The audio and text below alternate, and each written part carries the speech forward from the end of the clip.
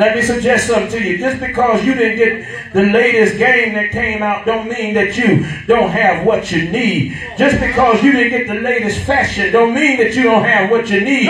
Just because you don't have the newest Jordans don't mean that you don't have what you need. Just because you don't ride in a Bentley don't mean that you don't have what you need. Just because you don't live in a 5 or 6 bedroom home don't mean you don't have what you need. I thought I had at least 7 people in here that testify and make me be 8 that can testify. I may not have all I want, but I sure enough got what I need. I got a roof over my head. I got clothes on my back. Even if they came from Walmart, he gave me what I needed. I got some shoes on my feet. I got some food on the table. I got some heat in a cold atmosphere and some air in a hot one. I got what I need. Look at somebody and tell them you got to learn how to be grateful for what you got. Because some people don't have what you have. Some people want to have what you have. That's why they're so jealous and mean and evil towards you. Because they're angry that you got something that they can't have. But what God gives to you, it's for you. And whatever he got for me, it's for me. That's why I tell the devil all the time, nah, nah, nah, nah, you can't get none. Because what he got for me is mine.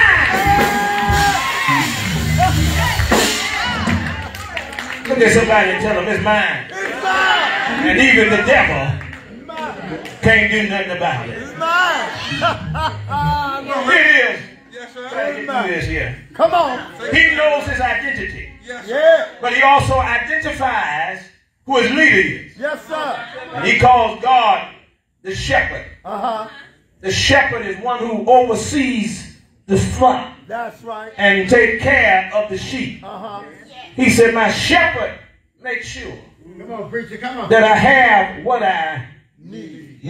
Uh-huh. But he told me further down in the word that if I will first seek him, the kingdom of God, and all his righteousness, I can have what I want. That's right. Y'all ain't going to help me. That's right. I can ask what I will, and it shall be given unto me. When you seek him, you ain't got to just have what you need, but you can enjoy a little of your wants. Can anybody in here testify that God don't just give you what you need, but he let you have your desires too? Oh, y'all ain't going to help me preach in this house. Can you testify that he don't just give me water, but he let me be able to purify it if I want to? Oh, y'all ain't going to sing nothing up in this house. He don't just give me cold water, but he gave me a hot water tank. So if I want some hot one, I can get some of that too. He don't just give me what I want, but he give me what I need. He don't just give me what I need, but he also give me what I want. Because that's who he is. So David says, the Lord is my shepherd, shall not want. But he does something here that brings me to this title, how to have victory in the valley. You got to identify with yourself, and yourself must identify with your leader. All right. That's my first point for those who are taking some notes. You got to identify who you are, and then you got to identify who your leader is. Because who your leader is has a very heavy impact on who you are. Oh, y'all ain't going to help me. That's why I can tell who's leading who in the church. The tree is known by the fruit it bears. Y'all ain't got to say nothing up in here. And you can tell those who come to the God's house for the purposes of worshiping and getting the word and working. You got to worship, get the word, and go to work. Let me say that again. Thank you, Holy Ghost. You got to worship, get the word, and go to work. I don't know why so many folk, Reverend W, in this season want to sit down. We got so many sit-down Christians and sit-down children of God. They only want to come to worship and get the word, but they don't want to do no work. And some of them don't even give no money for those who are working. Y'all ain't saying that. Oh, y'all still here. I'm glad to know y'all here. Yeah. So what I'm trying to understand, and what I'm trying to get you to understand, you got to worship, you got to get the word, and you got to go to work. Come on now. Preach. You tree is known by the fruit it bears. That's why you can tell who's really here for the purposes of worship, word, and working. And you can tell who's here because they want to lie, gossip, cheat, and steal. And then you understand who's leading who. See, just because I dress up and look like a preacher don't mean I'm a preacher. Come on now. Y'all catch that on your way home. I learned, my mom and daddy just got here, but I learned everything that look, mother, like it is gold is not gold. And in this day and age, everything that look like a woman is not a woman. Everything that look like a man is not a man. Y'all ain't gonna help me preach now. Now, I ain't talking about nobody. I'm just telling you what I see in society. That's why the Bible said men don't wear that pertaining to women and women don't wear that pertaining to men. Because there needs to be an identity and not an identity crisis. What we're dealing with today is identity crisis because there is no identity. But here, David, he identifies with who he is. And with who he is, identifies with who's leading him. And because he can identify with who's leading him, secondly, he tells us how the shepherd leads. All right. That's my second point. You got to know how the shepherd leads. Now, the shepherd don't have to tell us anything. Come on. He don't. Oh, I just lost 20 people. Come on back. The shepherd don't have to tell you anything. Come on now. Let me tell you why. Because he is the shepherd. Amen. All right. Pastor Ward and I serve as under shepherds. And we're under the shepherd. Yeah. So whenever the shepherd decides to talk to us, the under shepherd, then we feed the sheep. That's right. Oh, y'all ain't saying nothing. I'm just trying to help you know how this thing go because I'm so tired of starting churches. I hear you. And I ain't starting no more churches. All right now. Unless it's going to be out of the country. All right. I ain't selling no church to get there. Y'all catch that too. Hallelujah. However be so. God says. Y'all come on back here. God says. Don't go nowhere. You're trying to go somewhere. He said I'm trying to go somewhere. Yes, sir. Brother John is up there. So, the shepherd, he shows us how he leads. And how he leads is different from what we think. See how the shepherd leads. David said, he maketh me to lie down. Green pasture. In green pasture. In order for him to restore me, he laid me beside the still waters. Water, anybody that listens to water is soothing. Are y'all with me? Yes, sir. When I am doing certain things in my life, I like to hear the water.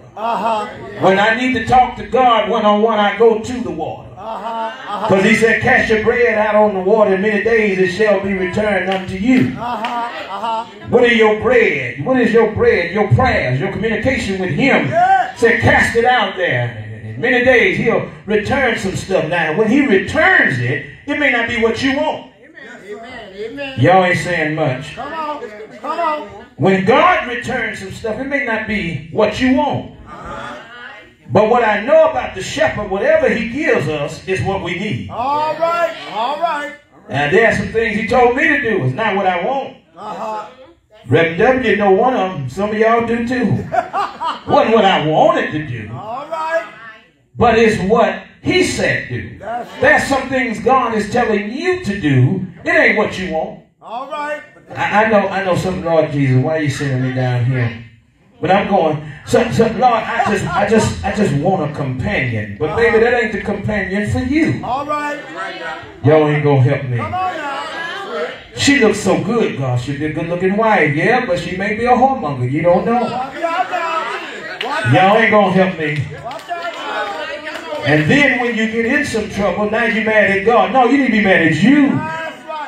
Because God was trying to tell you to leave him alone a long time ago. You didn't see the signs after sign after sign. And the man was showing you that he really wasn't interested in you. It may have been something else. Let me move on past that. However it be so. David says that you got to know how the shepherd leads. How the shepherd leads is totally different from what we don't think it is. The shepherd said, I'm going to lay you down and I'm going to put you in a soothing place because, first of all, I need to restore your soul. Amen. Anybody in here ever needed restoration? Hallelujah. Hallelujah. Anybody ever needed restoration before?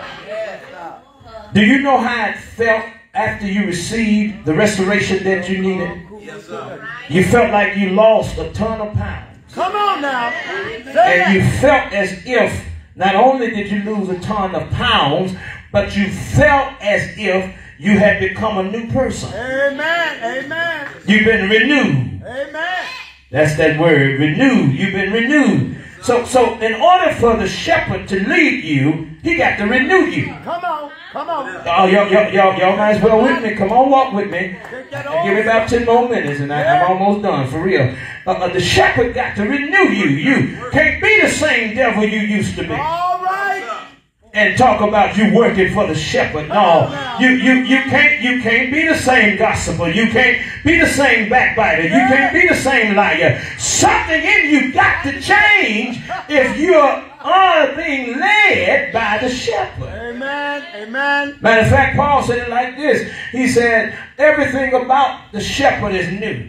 And it's because everything about the shepherd is new, he said that the shepherd said to me that behold, I am a new creature. All things are passed away, and behold, all things have become new. So how the shepherd renews you, the shepherd has to lay you down. Yeah. He has to lay you down. And after he lay you down, the shepherd says, what the next thing I got to do is I got to restore you. Now, I don't care how good you think you are, but until you are restored in the presence of the shepherd, you won't be in communication with the shepherd.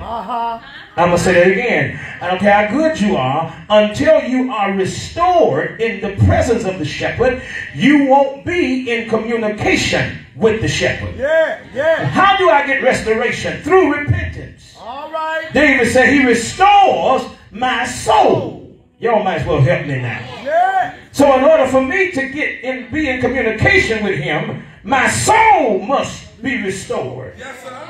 And in order for me to communicate with him, my soul got to be restored. So here I leave you. I dare not to hold you too much longer. He said, not only do he restores me, but he leadeth me. And he leads me in the path of righteousness. Yes, sir. Now, let me tell you, I'll never be the most righteous man. You'll never be the most righteous woman. All right. Because of this suit we wear. And I'm not talking about no Armani. And I'm not talking about nothing from Lane Bryant. Come on now. But what I'm talking about is flesh.